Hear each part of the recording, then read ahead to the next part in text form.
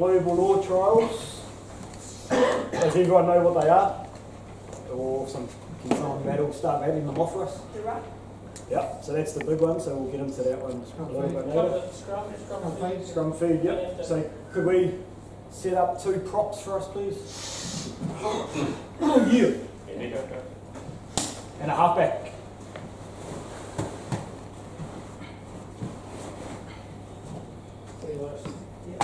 Yep. So before last year, Oh, so God. if he was on this side, he would have to stand in the middle of the tunnel. Correct? Yep. Last year.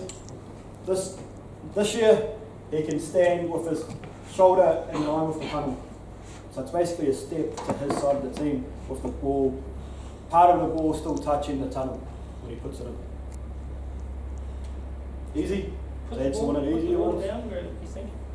So middle of the tunnel, So that's all right between there. the 2 heads. So you guys go wind up. So obviously you got your tunnel through the middle. That part of the ball has to somehow touch the middle of the ball. I touch the middle of the tunnel. So the ball, some part of the ball has to touch the middle of the tunnel. Which is the same as last year. Same as last year. But the halfback just has to stand shoulder to the tunnel. So, easy. So what would that do to us in terms of enforcing compliance from the halfback to put the ball in straight? Does he have to stand there, or is it he can stand? He can stand there. He doesn't have to, but he Doesn't can. have to. No. And they probably wouldn't know. So they may not know to stand there, would they? You wouldn't force Well, them. I mean, half this room didn't know that. So Yeah. I imagine 99% of our players don't know. Yeah. I think the effect is that the ball should go in straight, Correct. That was the message. aside from the fact that it's supposed to touch the part of the ball supposed to touch the middle line. In reality, it's going in under your own teams. Under his So side. it's going in straight. What they used to do is they used to stand on this side there, do that. So it's going through the middle, but it's heading to their side. Which So now they can't do that anymore. then makes it easier to comply with the part of the law that says the ball must be hooked. There you go. Which leads us on to the next one. What you do with So the hooker has to. No, keep going. Halfback. So this year we don't have to tell the halfback when to put the ball in. So last year we had to signal him, tap him, whatever you had to do to get him to put the ball in when it was stable. Now he just puts it in when it's stable. The other one is the hooker, or someone in the front row has to hook for the ball. They can't just be laying in the middle of the scrum. Anyone in the front row, Anyone in the front row can hook the ball. So anyone in the front Someone row has can to- hook the ball, but someone from the feeding team has to. And what's So it? What? if they don't hook it, what's It's a free kick. free kick. So that's to avoid what we had last year in, I think, 1 or 2 Six Nations tests where the ball was rolled in and then it just sat in the middle and nobody was prepared to strike for it for fear of destabilising their scrum. So it just sat there. So now, because the halfback's positioned closer to your side, there's no excuse now to not strike for the ball. Don't fall asleep for it. It's not that bad. So would you just go use it for? I would use some sort of call that indicates to somebody in the feeding team's front row, if you don't strike for the ball, I will free kick you. Use it. Yeah. Which kind of depowers one scrum and they hook football. But some global trial laws have been introduced to accommodate the fact that they're going to be under pressure. And we're going to talk about those now. Cool. So the ruck's probably the main one, and the bigger one. Number 8. Number 8 can pick the ball up. He can reach out and pick the ball up. Doesn't have to come to his feet to pick it up. Now the ruck. Just going to tip him this time. So everyone's here who's been involved with sevens during the summer. This came into effect on the 1st of January, but we did play it in the regional sevens last year. So 2 more volunteers, please. Or a couple more volunteers. Different volunteers. So you got a ball carrier. I need a couple more, please. You have a ball carrier. Tanika's going to be on the attacking team. Rory is going to be our tackler. So Rory's smashing. Nice. So if we're going this way, I said tackle, don't try to do something. Yeah, on the go, mate. On the go. What's the link? We'll just move one next to mate. Sweet, yeah. Okay, so we've got a tackle, correct? Rory's, if he ends up on the other side of this tackle, so you end up facing the other way, Rory. Yep. What is his responsibilities now? Keep it up and come through the gate. Get up Get clear. and come back around through the gate. Yep. So he's got to roll away, and if he wants to have a crack at the ball, what does he have to do now? Come back through this gate. And where is the gate? What are you doing? Tackle play. Feet to feet. Width of the tackle. Correct. So we have a gate here for the attacking team, and then his cams here on the side. Correct? Yep. So he's to come back around through the gate and go for the ball. How does that differ from last year? Tackle could come from anywhere. You just stand So if you go into that position you were to start off with, Huh? yep. No, to start off with, you tackle him. There was no offside line at attack, was there? So last year he could just stand up and play the ball from there. This year, you learn more trials, he used to come round and play the ball.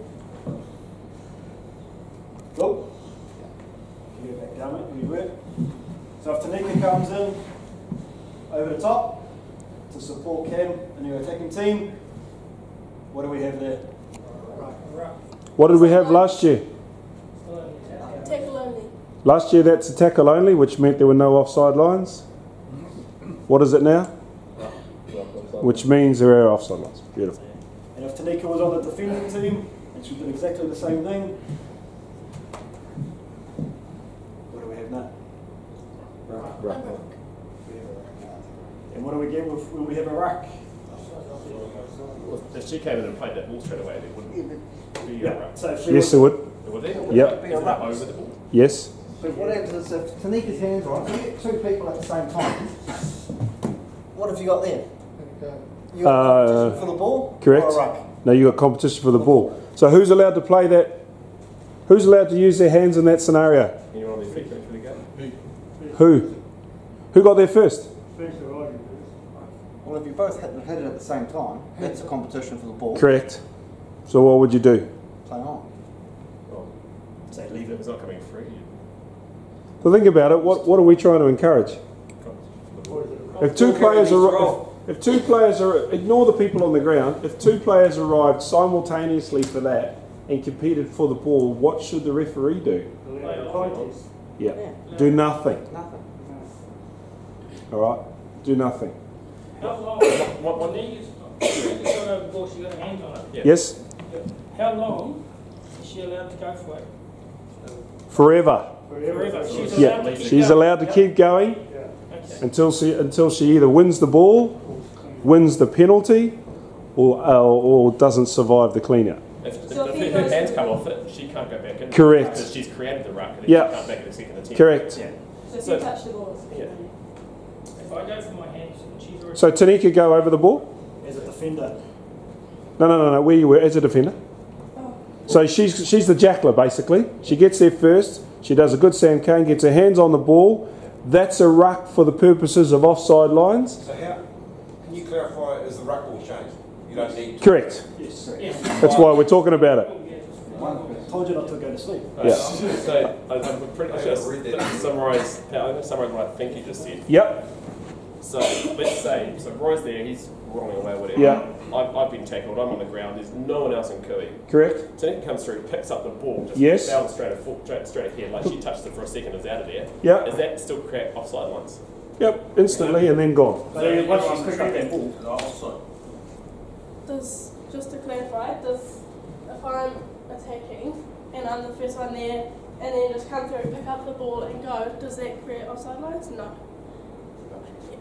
Yeah, that's the same situation. Like that in theory should create that logic should create an offside line, but So why do we need to worry about that though? If she's picked it up and gone. Picked it on, she's going to take it to contact and create Just an like offside line. it's like retreating players. And So they're still retreating. Yeah. So regardless of if there was offside lines, they're still not going to be. They're liable for penalty, but they're going to be retreating. So you're not going to penalise them anyway, unless they've stopped. Well, no. them. What if they haven't actually retreated? They make a tackle. That's what that.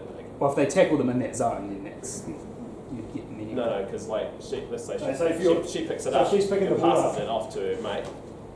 If by her picking it up, you're saying that there's an offside line. No, Because there's no No. ruck form. No, right. she didn't form the ruck. No, well, that's the question I'm asking. Okay, so the answer is no. Yeah, because she's Yeah. never over the ball. Yeah, Yeah. exactly. That's So- the clarification I wanted. Yeah, that's all good. That's a ruck. That's a ruck. Yeah.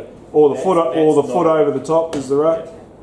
Yeah. And what about the same if it's a defending player arriving, pick it up and go? Same. No ruck. No. Yeah, that's not. That is, yeah, that's a ruck. That's a ruck. But that's not a ruck. Okay, that's what we want to check.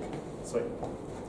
But if the jackal gets over the ball, If they get over the ball, that's a ruck. But Yeah. if they actually just pick up the ball and go. correct. You're not going to give that ball to be So easily you know the available. ball We will call not it- touch. No, I'm good. Yeah, sorry. Hello?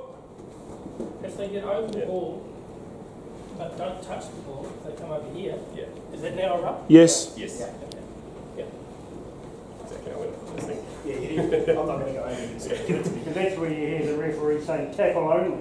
We won't hear that. We'll hardly hear that now. Yeah. We heard that a lot last year. I don't reckon we'll hear that at all this year. Well, there'll almost never be a tackle only unless there's a guy lying on the ground just with the ball. Yeah. Because the first person who steps over or puts his hand down, There's a Yeah. ruck straight. yeah. Fair So what are the consequences for us as referees and ARs on this law? So put your AR hat on for a moment. What does that mean for you? You've got to be in line with those breakdowns straight Yeah. away. So the work rate of the assistant referee now suddenly skyrocketed through the roof. Because last year, when it was a tackle only, you didn't have to bust your ass to get back on the D line. This year, you've got to be on the D line of every tackle now. Because literally, there's going to be a ruck formed virtually at every tackle. And remember, the referee will be able to pick up the close pillars offside, but whose responsibility is it to pick up the guy who never got back? Whose responsibility is it to pick up the offside of the player that never got back on side? It's that AR, especially the far side AR. So your workload suddenly went nuts. 2 more people on the ground, please. Different people. This is me making you movie stars. Tackle situation. Roll the other way. You pull your legs out that way. Yeah, you've taken it. She's got the ground. Yeah, big tackle. On this side. Yeah, anyway. Yep. So last year you were allowed to, if I was to come in this side, I was allowed to do that. I was allowed to kick that ball out of the ruck. This year you have to hook it back to your team. It's pretty easier. You can't kick it out of the ruck. You've probably seen it a couple of times on the Super Rugby, I think it's been penalised. But you can hook it back to your team. Yeah. Penalty for kicking it out of the ruck. So I think if you remember, yeah, like when we trialled it, not last year, the year before those rules, that's what teams picked on pretty quickly, that you could just kick it out to prevent that to prevent anything happening. And then in Mitre 10, it went up a whole nother level and it got kicked out probably every 3rd or 4th ruck or so. So they, from watching our competitions, World Rugby decided that that would be a way of doing what they wanted to do without making it look ugly. So if Sel is the tackle player, and the defenders came through and tried to ruck it back, and she didn't roll out quick enough, you go in and penalise her for not rolling away. Especially as she prevented that counter-rucking halfback from clearing quick ball. Because it happened last night in the Chiefs game where the Blues Liam Messam counter-rucked perfectly, and then a couple of other Chiefs players came in and joined him, and then counter-rucked further. There wasn't a lot of rucking per se, but they certainly shifted that offside line back, and a Blues player lying on the ground popped the ball. He was the ball carrier, the tackle player, popped the ball, so he got penalised. There was a Blues player who didn't move backwards with the counter-ruck, so he ended up offside, so he also got penalised. And then there was another Blues player, as a result of the counter-ruck, tried to kick the ball out. So there was literally, Ben O'Keefe had 3 penalties to choose from. And the irony is, Justin Marshall got neither of them. So the only other one I like to, I don't know how we're going to rule on it, because I've got my way of ruling on it, but if you had, say, a tackle, I need some more volunteers. Newbies. Oh, welcome too, Sam. Tackle. Anyway, I need a couple more too. Who wants to show? Someone else on the ground. There's a tackler. Oh, there you go, mate. Yeah. Ball carrier. So guy on the ground. Ground, you come to me. So we're going to set a ruck. And you're going to try to blow me up. And then if Cam, you come in, and Sam, you pop the ball up to Cam. Okay, so Grant, you're going to clean out Jamie. So if I'm here. And after the clean out, Sam, you're going to pop the ball. So if I'm here. So what have we had? What did that scenario just create when Grant came in and cleaned out Jamie? So what's the player on the ground not allowed to do then? Play the ball on the grass. Yeah. So you're going to see a lot, because these teams aren't going to be familiar with the rules. So that's one way of getting that ball out there ruck quickly. And we kind of noticed it a little bit in the sevens. Yeah, and I think it happens quite a lot as well. It happens on those instances, which I guess for me that's probably more a judgment call. But the worst ones is when a guy gets blown over, like that Chiefs example, when he's still on the ground, then he pops it up because the other team's really won the ball and then he's or she's prevented them from getting it. So yeah, but I'm on the same view as Jamie. If that happens, we should be pinging it, and that would be pretty quick. Yeah. So it's okay for him to pop it if he just gets tackled and then pops in the tackle. Once that ruck forms, but once any form of clean out happens over the top, his opportunity to pop is gone.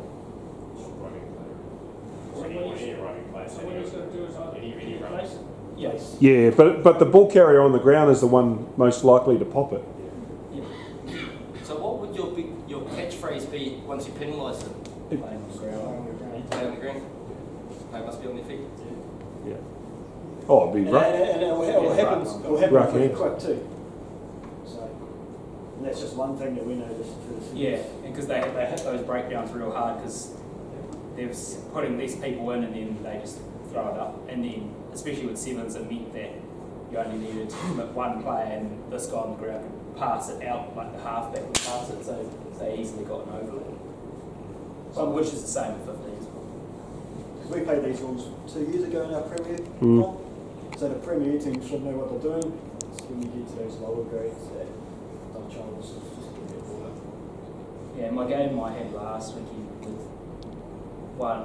one Div 1 team and a Premier team, they were pretty all over it. I think I got one for coming around the wrong side just when we got it from tackles. So they around the clubs, I think they know what's going on.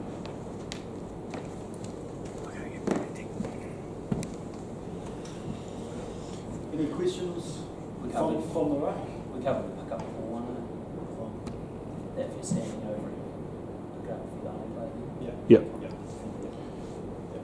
The only thing I wanted to talk about at the scrum was the change in the engagement interpretations.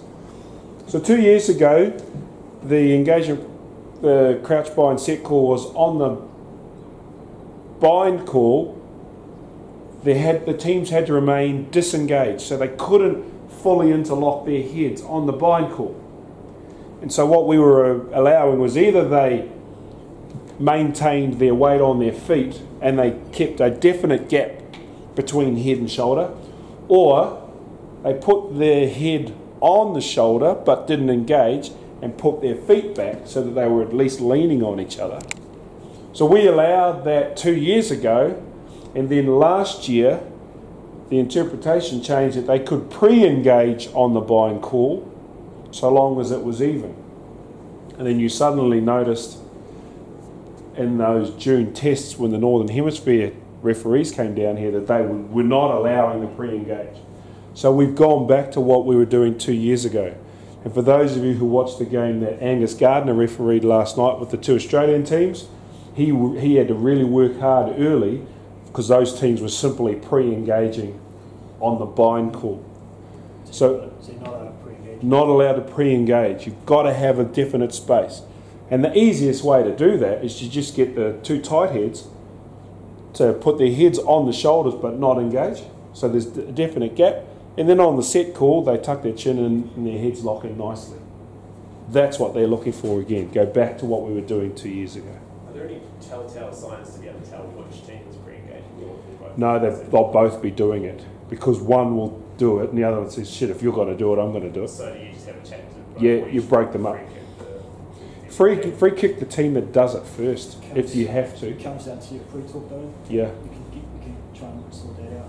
And it does, and like Pat said, it doesn't have to be a huge gap. So it can just be, sometimes they'll almost be there and their shoulders are about that far apart, and that's fine. But yeah, often they'll start doing the head thing, or even just like the very top of their head on, and then that much. But I mean, for us, it's just as long as there's a small gap. So when you say gap, teams will start setting up really far apart, and then they'll eventually get used to it.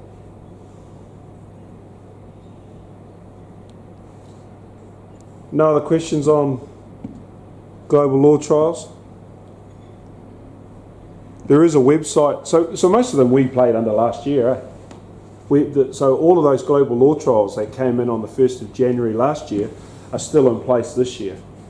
The ones we've gone through now were the only new ones that came in on the 1st of August, and for us the 1st of January.